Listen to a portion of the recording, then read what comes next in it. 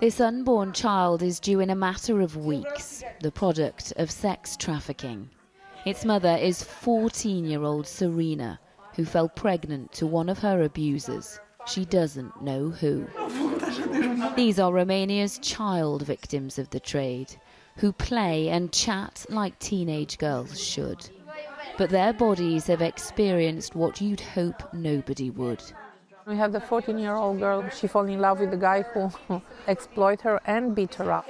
The 16-year-old has been raped by her father. The 13-year-old joined the wrong group. They forced her, they beat her up. It is no wonder they sit defensively, protecting themselves. Their refuge was not found easily. The woman who opened it is Yana Mate. How many girls are living here at the moment? 6 girls. These security gates have protected trafficked minors for nearly 2 decades, children that are rescued before they're lost to countries like the UK. If they are very young, they are exploited in flats because they are hidden. At 14, 15, they can be taken out on the street to get used with the environment. They train them until they are 18 in Romania, and then they sell them in the Western countries. And it's very difficult to help them when they are in your countries because they've been in this situation for 4 or 5 years. There is no other life they know.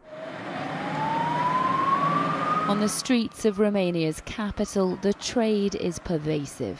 Sex is so ubiquitous, it's just accepted. In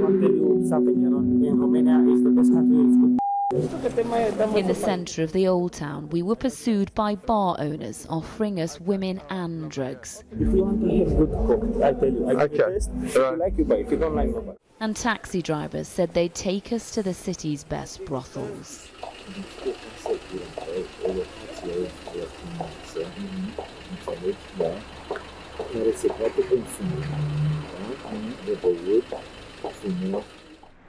The trafficking of human beings from this country to the UK is prolific. It's the promised land that's closer to our country. Ioana Sandescu works for a Romanian anti-trafficking organisation. Romanians are the main European population that is being exploited in the UK. The promise of a better life turns into a nightmare. There's no way that they can go back home because there's this pressure and this shame. Then not only are you a failure in your eyes, but you're a failure in the community's eyes and the family's eyes.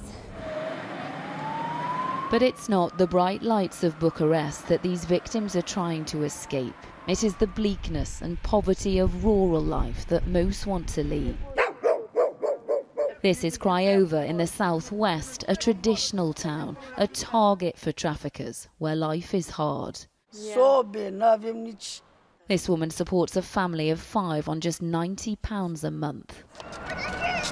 Those who have so little are easy prey for those who can promise them so much and have the ability to intimidate. This man knows the traffickers in his town, so he didn't want to be identified. She's afraid. But he did show us a large house that he claims is one of theirs. As a British car. The cars parked outside are registered to the UK. This is how the profit from people is spent and how lives are ruined. Lives like Daniela's. I miss my child. I gave birth to her. I raised her. She believes her daughter was trafficked by a man she was told was her boyfriend. Daniela originally thought she was taken to England, but now knows she works in Germany and is addicted to drugs. When the police first told me she was doing prostitution, I just fell to my knees. She would have never done that on her own if she wasn't forced to do it. My husband, he works in Spain, but he comes home every 3 months and we go looking for her. They will not stop searching for her. She vanished from her home 6 years ago. Human trafficking thrives where people lack opportunities and the rule of law is weak. And when the balance between risk and reward tips in favour of the trafficker, the vulnerable become more vulnerable. Last year, lawmakers here jailed less than half the traffickers they prosecuted. The corridors of power lacking the ability to convict. Those at the top see it differently. We try to do our best, legally speaking, but you need two for the tango. The receiving markets, the receiving countries have to do their own job.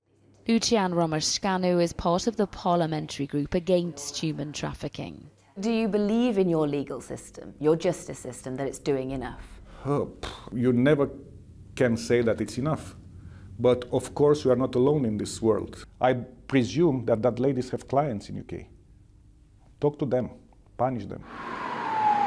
Stronger punishments for those who abuse or pay to abuse is one answer. But to stem the flow of these victims abroad, an alternative, aspirational life must be visible at home.